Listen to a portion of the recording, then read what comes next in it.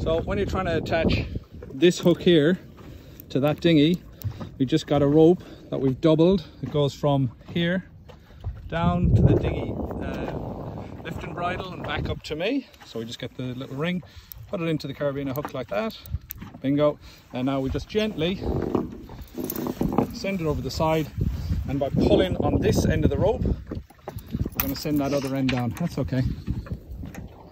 All we do, I'll get you to give it a pull, take the rope, gently, that's it, just pull, pull, pull. That's good. I'll just give it a yank, and it's attached.